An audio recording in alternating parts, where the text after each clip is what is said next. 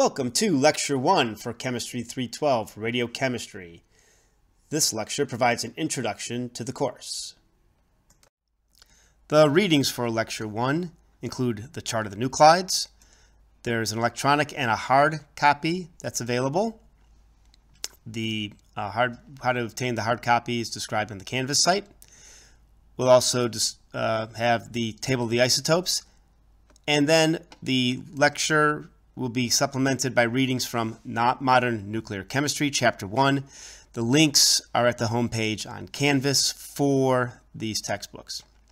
Lecture 1 is divided into two parts. The first part goes up to the discovery of the actinides, and the second part focuses on radiochemistry terms. The first part, which is this lecture, covers the class organization, which will discuss outcomes and gradings, and then a history of radiation research. Lecture 2 will cover chart of the nuclides and table of the isotopes, and an introduction to the terms that are often used in radiochemistry. The intent of this course is to increase the potential pool of researchers in radiochemistry. The fields of radiochemistry include nuclear fuel, radiochemical separations, development of nuclear waste forms, nuclear forensics and the nuclear fuel cycle, safeguards, nuclear reactors, and radiopharmaceuticals. There are other areas including environmental radiochemistry and fundamental research, which we're going to discuss and fall into all these other areas. The goal of this course is really interest students in radiochemistry and provide a route to radiochemistry research. At UNLV, there's ample opportunity for students to get involved with the UNLV radiochemistry program, and we use this course as a potential pool of students to engage in research both at the undergraduate and graduate level. And if you have an interest in performing research in the UNLV radiochemistry program, please contact myself or any other professor in the UNLV radiochemistry program, and we'd be happy to see what we can do to get you involved in our ongoing research. The course includes the physics of radioactive decay and the chemistry of isotopes. Fundamentally, radiochemistry is at the intersection of the periodic table and the chart of the nuclides. The periodic table has structure, as chemists, that one understands, that are based upon the electrons, whereas the chart of the nuclides has structures and describes properties that are based upon how the nucleons, the neutrons and protons, are engaged in the nucleus. So periodic table, electrons, chart of the nuclides, neutrons, and protons within the nucleus. And within radiochemistry, we want to emphasize elements with only radioactive isotopes, since they're unusual examples. So as examples, technetium, element 43, sits in the middle of the periodic table. We'll discuss the chemistry of technetium, and we'll particularly focus on the chemistry of the actinide elements, which are those elements that have 5f electrons that are at the bottom of the periodic table. The course topics includes the chart of the nuclides, details on alpha decay, beta decay, gamma decay, and fission. You should understand what the differences are in those by the end of the course. Methods and data that are obtained from investigating nuclear properties. We'll have discussions on the fundamental chemical properties that are involved in radiation radiochemistry, and particularly how they intersect with the elements that are only available in radioactive isotopes, such as technetium and particularly the actinides. We'll discuss how isotopes are produced, and we'll talk about how radiochemistry is used in research and technology. The textbooks that will be used in this course are primarily PDFs, and they'll all be linked to the Canvas website. The two textbooks that we'll use include Nuclear and Radiochemistry and Modern Nuclear Chemistry. And one thing that I want to note is that input from students are valued for this course. Participation is expected, and any sort of assistant with course development is valued. And the output obtained from the students should enhance the online course experience. The course has 7 outcomes where at the end of the quarter, the student should have some expertise, experience, knowledge in a few different topics related to radiochemistry. First outcome is understand, utilize, and apply the chart of the nuclides, the table of the isotopes, to radiochemistry and nuclear technology. Primarily, this is understanding how to obtain the data that are presented in those documents and utilize that information. Another thing the students should understand is the structure of the nucleus. Often in chemistry, we ignore the nucleus, but within this course, we do want to investigate the fact that the nucleus has structure.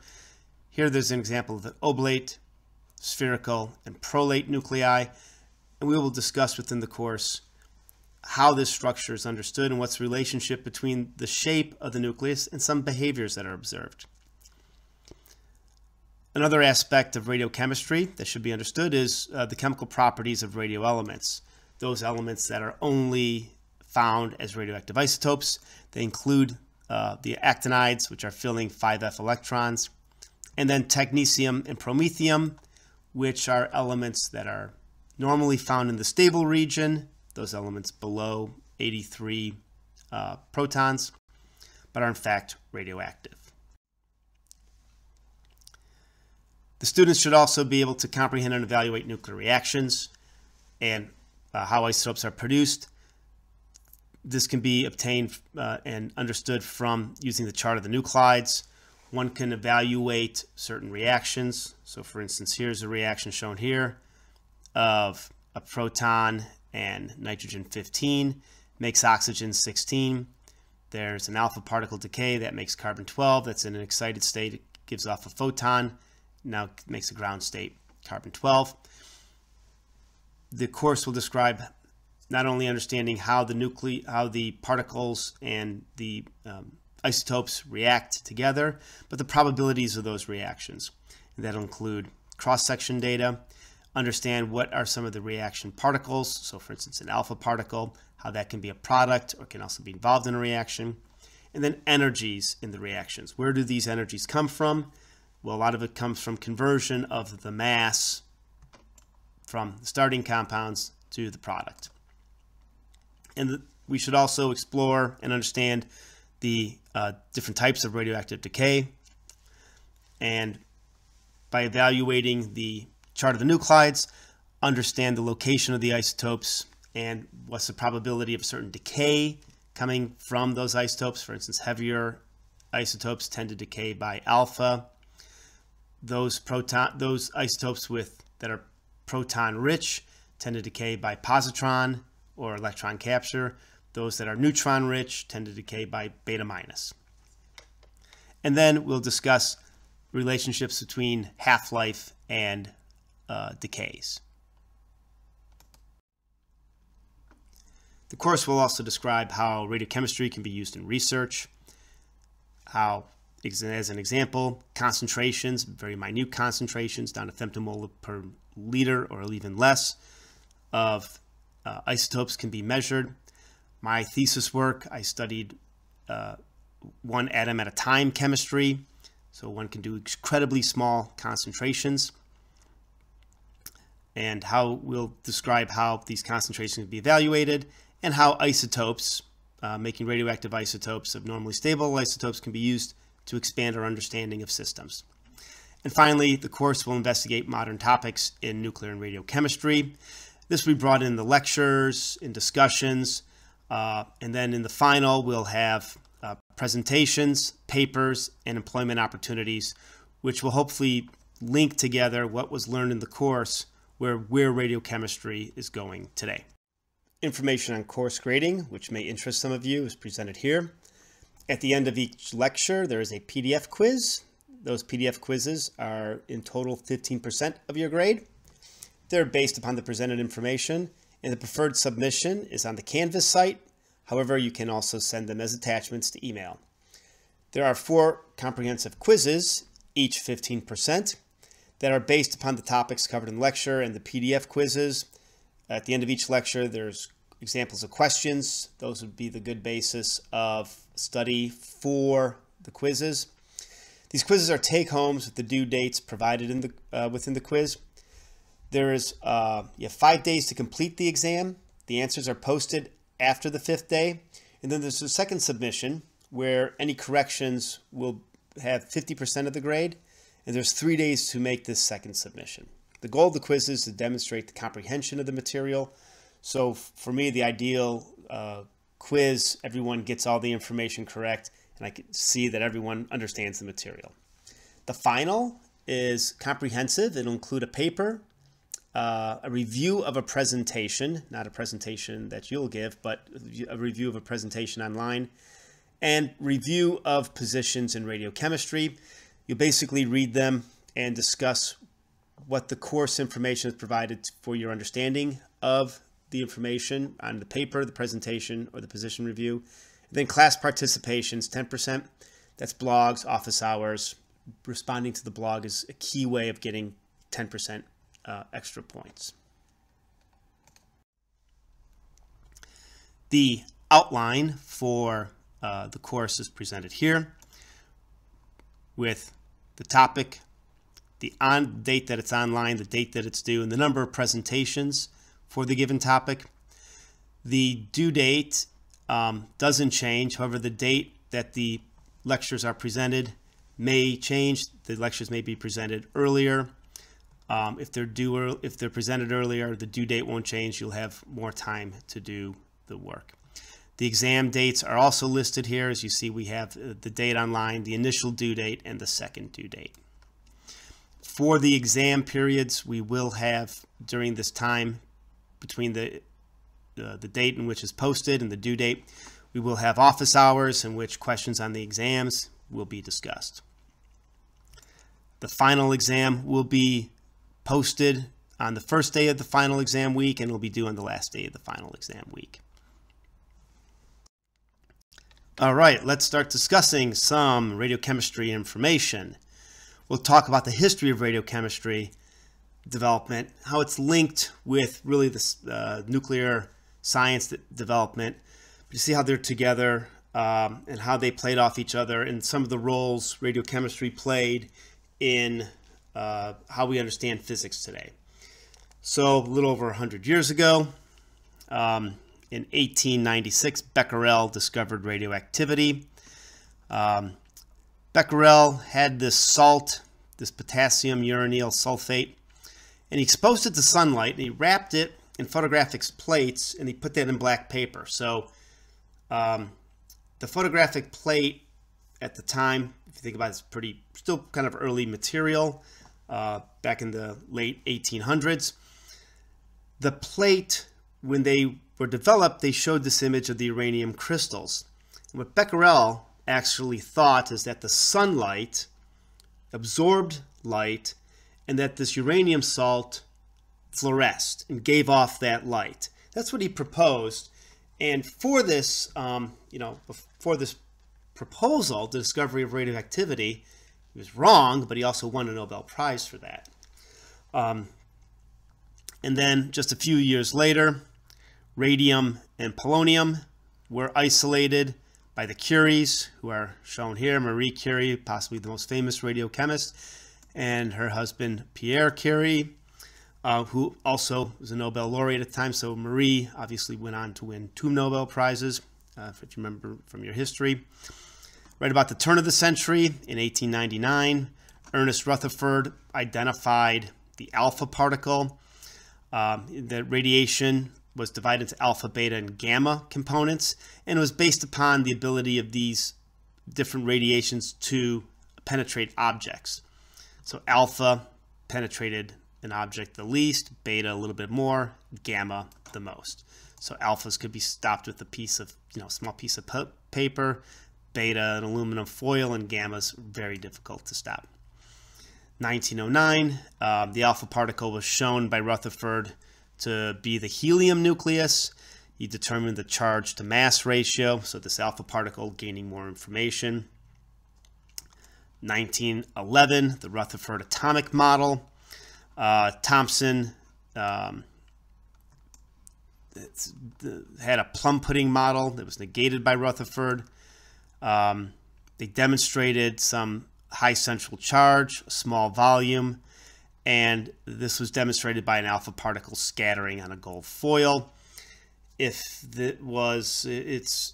from this scattering, the hypothesis was developed that, well, the mass must be all concentrated in an area where the particle would impinge upon this nucleus and get scattered back. Detection of alpha particles and detection of other particles was expanded upon in 1912 by the development of the cloud chamber, and then a planetary atomic model was postulated by Bohr back in 1913. So after the discovery or the postulation of the Bohr model, where the electron orbitals are a little bit better defined than Rutherford's model, 1914, the nuclear charge was determined by X-rays. This was postulated and demonstrated by Moseley, who was working again at Rutherford's lab.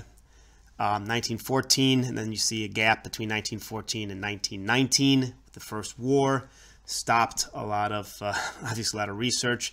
And in fact, Moseley, who was working in Rutherford's lab, could have avoided the war, but wound up getting killed in France, and really was identified as one of the greatest losses of science due to a military conflict. 1919, artificial transmutation by nuclear reactions was observed. Again, Rutherford. He bombarded nitrogen-14 with an alpha particle to make oxygen-17. Well, nitrogen-14 got from the atmosphere, and the alpha particle was from a radioactive source. He just identified that you could have this nuclear reaction occur. Again, so you can see that Rutherford's lab was putting out a lot of great research, great researchers. 1919, mass spectrometer, first development. 1928, the theory of alpha radioactivity by Gamow, which utilized the concept of tunneling through a barrier to describe the decay. 1930, Enrico Fermi proposed the neutrino hypothesis, where there's a massless particle with a spin of 1/2 that was used to explain beta decay. When we discuss beta decay, you'll see the importance of Fermi within understanding beta decay. 1932, the first cyclotron, which is shown here, which you could hold in your hand, was made by Ernest Lawrence at UC Berkeley. As a graduate of the UC Berkeley radiochemistry program, there's a plaque at the chemistry building on campus at UC Berkeley that describes the radiation lab where these experiments were performed. In 1932, the neutron was discovered by Chadwick, and he used some data, some scattering data to calculate the mass. This led to a proton-neutron nuclear model. Again, this is all at the Cavendish Laboratory.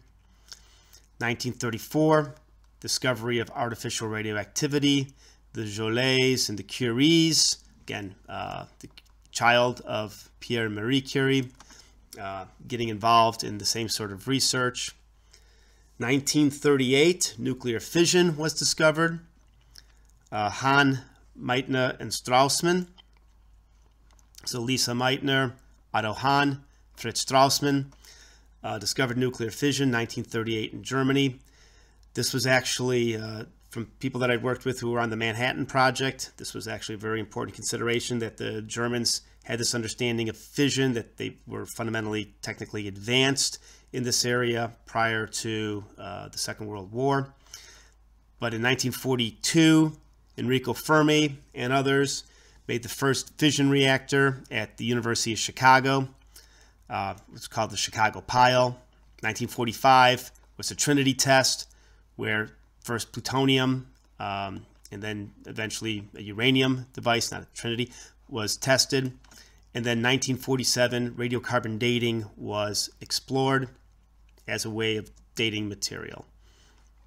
So within this period, the artificial radioactivity was a rather large advancement, showed that isotopes that are somewhat different could be formed. And here's an example of a painting from University of Chicago, the first reactor, where it's a air-cooled, graphite-moderated reactor. And then you see this students, the graduate students here, who would be called upon in case the reactor went out of control, where they could help release agents that would control the nuclear reaction. Here's the latest periodic table. I want to call your attention to the heavier elements. That you should notice that there are 118 named elements on the periodic table. Some of the more recent ones include flerovium, livermorium, tennessine, oganesson. The UNLV radiochemistry program, which I'm also a part of, was involved in the discovery of tennessine. As a graduate student, I was fortunate enough to work with Glenn Seaborg, who has an element named after him. And I also, when academician Flerov, who has element 114 named after him, with the Flerov Institute, visited UC Berkeley. His English wasn't very good. I speak some Russian, so I took him to San Francisco. We went to Chinatown, and I got to hang out with him. That was a very interesting time. Technetium, which is shown here, sits right in the middle of the periodic table, is a radioelement, only available as radioactive isotopes. Promethium, another element that one would think should be stable, is not. Okay, and then elements above bismuth, so elements with proton numbers greater than 83 are all radioactive, so polonium, astatine, radon. All the actinides shown here, and then the transactinide elements.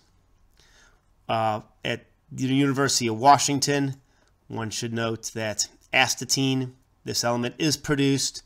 Astatine 211 is made at the cyclotron at the University of Washington, and it's used as a radiopharmaceutical. It's attached to a ligand, and the alpha is used to kill cancers. So let's start with the lightest radioelement and its discovery.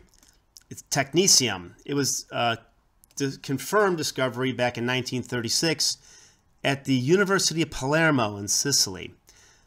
Pierre and Emilio Segre, actually did the separation, but they obtained material from Ernest Lawrence, and he mailed them a molybdenum foil that was used as a cyclotron deflector. So that small cyclotron that Lawrence made had a deflector on it where particles would bombard. So that molybdenum, which is a Z of 42, was getting hit with alpha particles. There were nuclear reactions where the molybdenum was gaining a proton going to Z of 42 to 43, 43 being technetium. They separated, dissolved it, chemically isolated some other element that was separate, that was different in chemical behavior from the molybdenum, identified it as technetium-95, technetium-97, and they named it after the Greek word technics, meaning artificial, so technetium.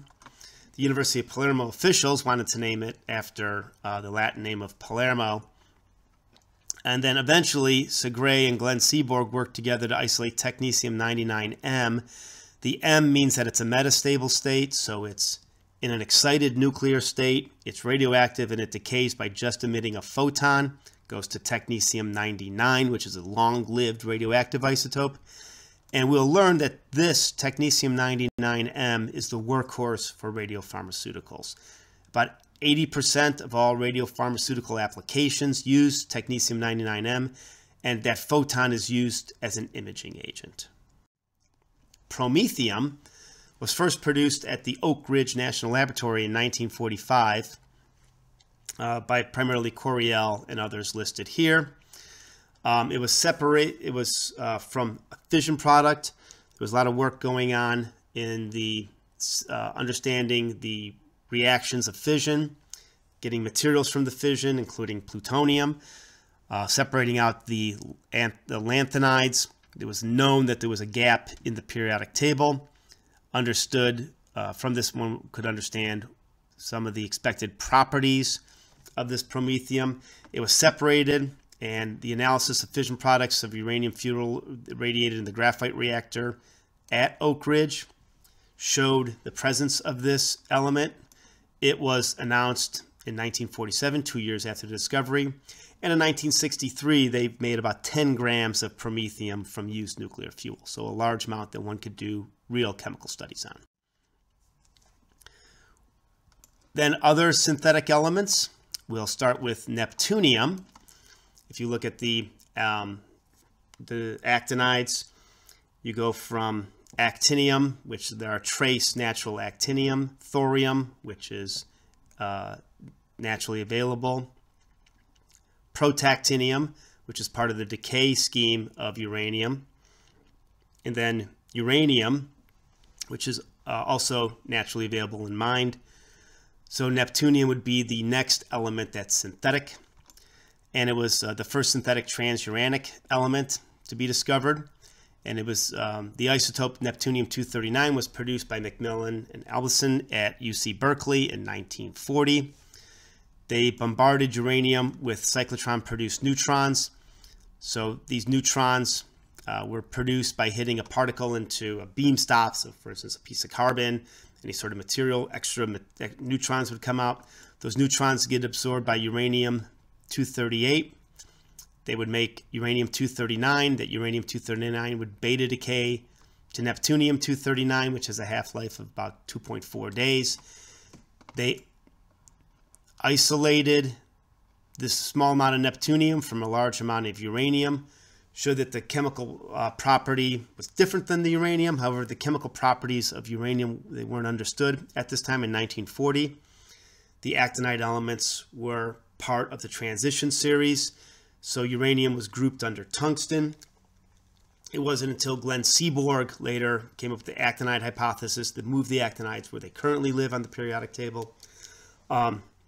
But they showed that they showed some similar properties to uranium, but not completely. Eventually, macroscopic amounts of neptunium-237 were produced with a faster neutron on uranium-238. So a neutron would come in, it would knock out 2 neutrons, it would make this uranium-237. That would beta decay to uranium, from uranium-237 to neptunium-237.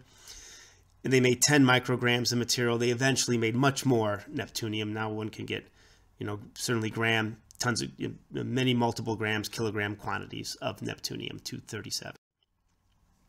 Plutonium synthesis was the second transuranic element of the actinides to be discovered. Plutonium-238 was produced in 1940 by Seaborg, McMillan, Kennedy, and Art Wall. Art Wall was the graduate student, so he really did the bulk of the work. And this was produced by using the 60-inch cyclotron at UC Berkeley. So the diameter of the cyclotron was 60 inches. The reaction was they took a target of uranium-238, hit it with deuterium. 2 neutrons came out. They made this neptunium-238. That neptunium-238 beta decayed to plutonium-238. The oxidation of the produced plutonium showed that it was different than the chemistry of the uranium. They identified the differences in the chemistry of the element. They were able to use radioactive decay to identify some of the properties, the alpha decay energy, get an idea of the half-life of this isotope. Eventually, in 1941, plutonium-239 was produced, where uranyl nitrate in a wax was behind a beryllium target that was bombarded with deuterium, so a lot of neutrons. The paraffin block would thermalize, would slow down those neutrons. So the uranium-238, in this case, would absorb a neutron, make uranium-239. That would decay to neptunium-239, and that would decay to plutonium-239. There was a separation with fluorides and extraction with diethyl ether, and they showed that, like uranium-235, neptunium-239 would undergo fission with slow neutrons. And for this work, Glenn Seaborg and others were awarded the Nobel Prize. The transplutonium element discovery, americium and curium, they were first produced in a reactor by neutron capture. plutonium-238 would be in the reactor, would gain a neutron, make plutonium-239. That would capture a neutron, make plutonium-240. Plutonium-240 has about a 15-year half-life. It would beta decay to americium-240, plutonium-241, beta decay to americium-241. Again, chemical differences in decay properties. This route could also keep, if you kept bombarding, not only would some of this plutonium-241 decay, some of it would also capture. And you could make up to curium-242. There are also routes for doing direct production. So plutonium-241 would be produced. It would beta decay to this americium-241. And the plutonium-241 was produced by the reaction of uranium-238 plus an alpha particle. And then you could get the another sort of direct production by using the same sort of reaction, except with the uranium, use neptunium-237. The way we would write a reaction for the production of curium-242 is shown here, where one took plutonium-239, bombard it with helium, a neutron would come out, and you would make this curium-240. The chemical separation from plutonium was achieved, and this decayed, the curium-242 decayed to plutonium-238. That was understood. They understood the energies and the half-life of plutonium-238. If they saw something decay to it, and they knew that that decayed in alpha, you actually had a genetic relationship. So you could clearly identify a produced isotope from something that had an alpha decay. They did show that they had difficulty separating americium and curium from the lanthanide fission products because they're all involved in, they all have the same trivalent oxidation state. And on the web page, there's an announcement on the discovery of these elements. The elements in order to be discovered next are berkelium and californium. One can guess where they were made. A trend that was established earlier, they required targets of americium and curium.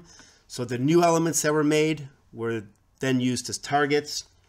They had to get sufficient amount of the new elements. Then they would bombard these targets with an alpha particle. So you would go up to, you use americium to make berkelium. You use the curium to make californium. They separated these from the target material. So again, remember, this is +3 oxidation state. Berkelium actually has a +3/+4 oxidation state, +3/+3 oxidation state. One would do column chromatography. You could calibrate the chromatography system with some lanthanides. But what's shown here is the log of the activity versus the drops of the eluent. And you would see that there's different spikes of the activity. And the lighter, the lighter the element, the longer it takes it for it to elute. So the heavier elutes first. And this has to do with the change of the ionic radius. As the lanthanides get heavier, as the actinides get heavier, the ionic radius contracts. So if we're use this method to investigate new elements, where would you expect the heavier actinides to elute? Well, anything that's heavier than californium should elute sooner. So that's actually a useful tool, because these heavier elements are going to be made in less amounts, and also tend to have shorter half-lives. So having them come off the column quicker is beneficial for their discoveries. So you can see where you would have these separations. The number of drops coming off a column would be sufficient to collect and identify the different elements. That's where the heavier elements you would expect them to elute. Einsteinium and fermium. Well, we made a little change here. They were actually first produced in the thermonuclear test, the Mike test. You can see information about the Mike test on this YouTube video. There were also new isotopes of plutonium, plutonium-244 and plutonium-246. The thermonuclear test, a hydrogen bomb.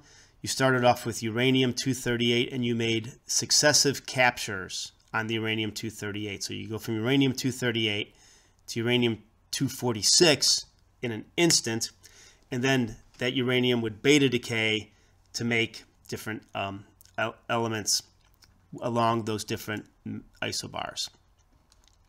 There was an example here of the correlation between the log correlation of the yield versus the atomic mass. So this is an example of nuclear forensics where one was able to identify information about the yield of a test from the production of different isotopes. This was the first time there was production of trans-californium isotopes. So you would make these heavy uranium isotopes followed by beta decay. They made einsteinium and fermium. And as we will discuss in nuclear processes, this is similar to the R process that stars go through, the rapid process, and how elements are made. And as we described earlier, for americium curium, ion exchange was used to separate these elements. The final three actinides, the heaviest ones, mendelevium, nobelium, and lawrencium. These, with mendelevium, you wind up getting atom at a time discovery because the amount of target that you could make for these reactions with an alpha particle start becoming less. There's not a lot of einsteinium to start off with. You're not going to make a lot of mendelevium. The cross sections get smaller. So they're requiring a high degree of chemical separation. So what one would do is take the target, bombard it with helium nucleus, put a catcher foil behind the target so that the recoil nucleus would go onto this catcher foil, is usually gold. You would take that gold foil that had the recoiling product on it, dissolve it in acid, then do ion exchange chemistry. There was some controversy with nobelium. It was expected to have trivalent chemistry. It's actually divalent. If you look at how the electrons are filled, by the time you get up to nobelium, so element 102, you have a filled 5f orbital, so 14 5f electrons, and these two 7s electrons are open. So one could remove those two 7s electrons relatively easily. You have a divalent oxidation state, but trying to remove an electron from a filled f orbital is difficult. So nobelium had this divalent oxidation state. The first attempt cannot be reproduced. The final eventual reaction was shown here, where curium-246 was bombarded with carbon-12, 4 neutrons to make this 254 isotope of nobelium. There was an alpha decay of nobelium, and the daughter, the fermium, was identified by ion exchange. I was told by Glenn Seaborg that during this controversy, they knew that the Swedes who were doing the work wanted to name the element after Alfred Nobel. So as a joke, they called it nobelivium. Lawrencium was made from different isotopes of californium bombarded with boron, so stable boron, you get to 10 and 11. And then a new isotope was identified with a 6-second half-life as lawrencium-258. So one could see that there was this trend. We've obviously extended that trend to go all the way up to element 118. But the separations become more difficult, the half-lives become shorter, and the probability of the reaction goes down. Okay, this completes part 1 of lecture 1. You don't need to comment on the blog or respond to the PDF quiz yet, but please do so when you've completed the second part of this lecture.